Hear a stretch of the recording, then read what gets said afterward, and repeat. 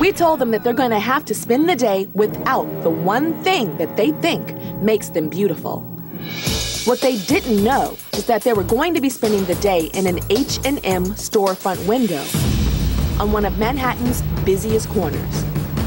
Oh my gosh, okay. Oh my God. Merland immediately runs away in fear. You guys are not putting me in a...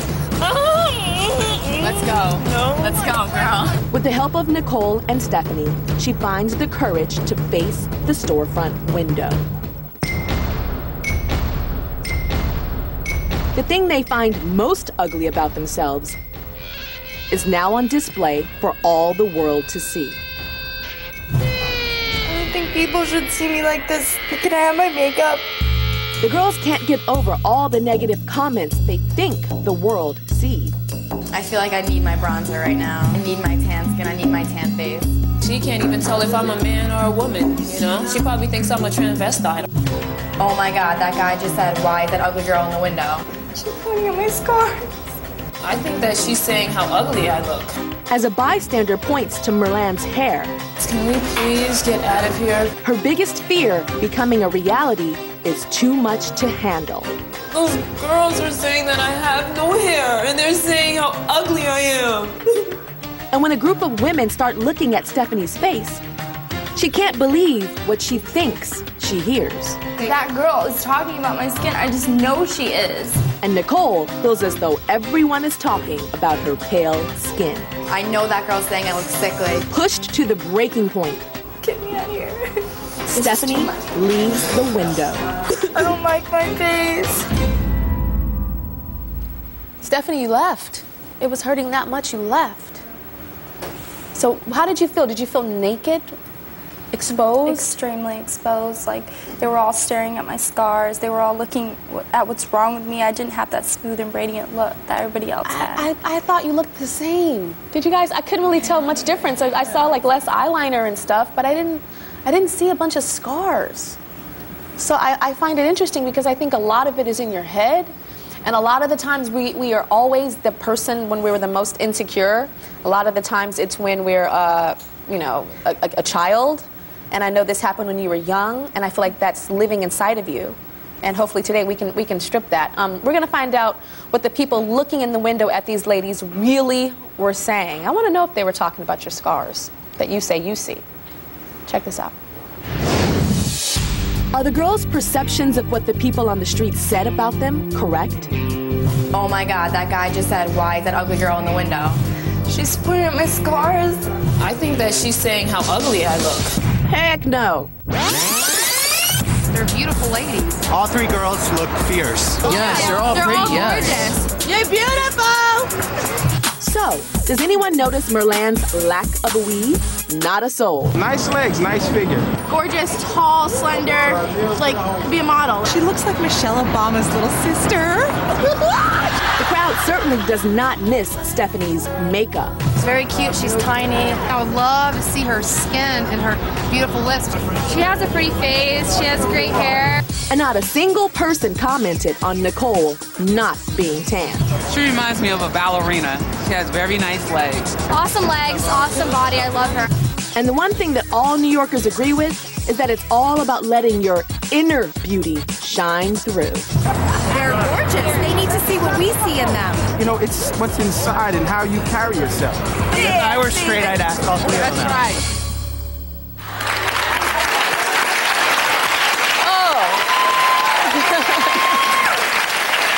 What are you thinking, Stephanie, when he said that? I saw your face like. What are they talking about? What are they talking about? Do you think they're crazy? Yes, I do. So that's what they saw. And it's crazy that you can't see your beautiful cheekbones that I really can't see with your weave. Oh. Like when she had her hair back, she had those like top model cheekbones. Merland, do you think that you could let Tina and Tyra and Leslie kind of just sit in the shelf for a little bit? Maybe not Tyra, no. Yeah, just not on a wide scale like we did. Yeah, I mean, but that's just an experiment to, just an extreme to show you something. One thing is, y'all know I wear weaves and I wear wigs all the time, a lot of the time. But there's a lot of the time where I wear my natural hair, and I'll wear it in cornrows. There's this picture of me with Mr. and Miss J, and we're all posing really fierce, and I have these cornrows, and I feel like I'm fly that way. And I think it's about options. You know, it's about options. Makeup, no makeup. Fake tan, no tan. Weave, no weave. I think it's all beautiful. I think when we use it as a crutch, that's the part when it gets debilitating. So I hope that you guys can walk away from this and feel beauty without those crutches. That it's not a crutch, it's an enhancement, but not something that you necessarily need. We'll be right back.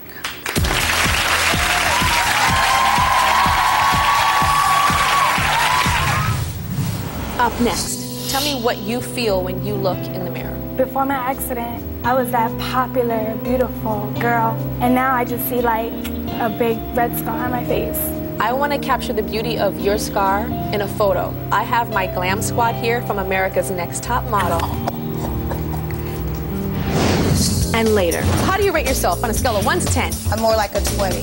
Absolutely a 12. I love everything about me from head to toe. Everybody talks about ugly, ugly, ugly on the outside. I see ugly on the inside in all of you guys.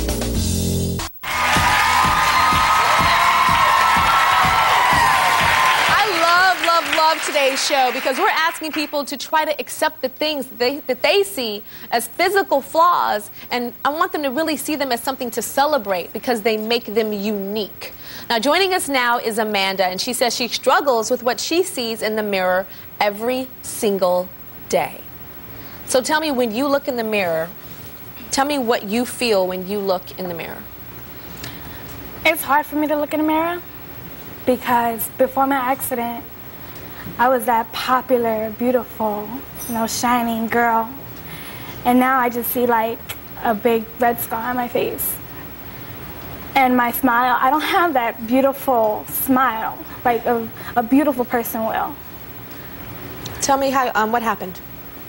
It was a summer when I was 9 years old. My friends came over with a bike. So we went bike riding. And I lived on a steep hill. I went down the hill, and I was flying through a window.